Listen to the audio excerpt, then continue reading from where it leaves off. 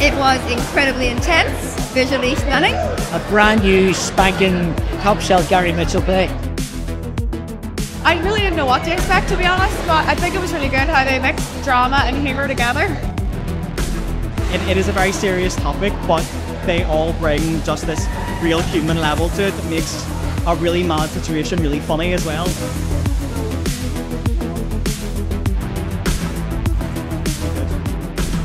That was like one of the best bits. I absolutely love the see-through wall, I love the shadow play and the projections, amazing. Local homegrown piece of theatre, full of our own, the best of the bunch that we have.